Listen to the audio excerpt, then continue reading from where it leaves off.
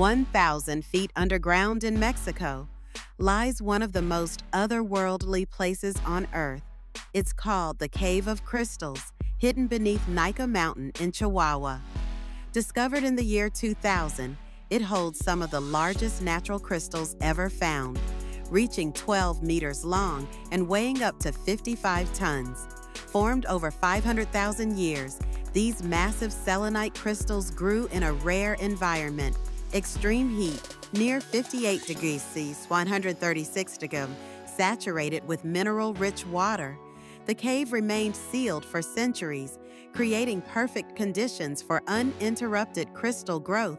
But it's deadly.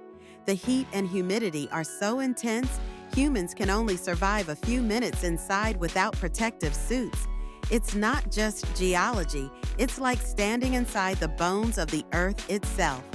Places like this remind us, Earth still hides cathedrals of light deep beneath our feet.